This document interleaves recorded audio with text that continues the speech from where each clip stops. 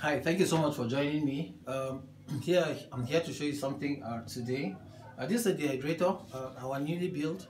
I'm sure you've seen a couple of videos of some dehydrators that were built in the past. This is mini, it's small. This has actually been designed for drying fish, but it can be used to dry some other things as well. On this side, what I have is the control box. I'll return back to it.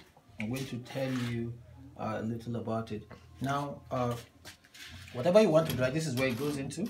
I've been drying a fish here. This is just a few hours, and then we have the fish getting dried up already. And then down here, what we have here is a tray. Certainly, by the time you're drying things, moisture and then maybe just a few things like some oil or stuff can drop here. So this is meant to collect things like that. And so here, what we have is the control box. Whatever I need to dry, the control needs to take place from here. This machine is semi-automatic, which simply means that I have to perform a manual operation to trigger or influence an automatic operation.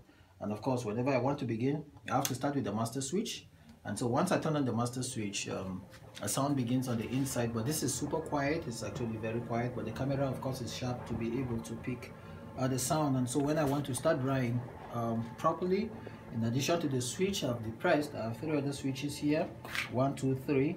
I can use any of the switches. I can use 2 out of the 3, no problem. But if I use the 3, the drying process gets facilitated, or whatever I need to dry dries faster.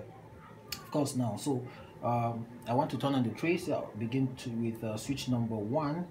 You see an indicator come up, then switch number 2, the second indicator come up, switch number 3. So 3 of them now are up.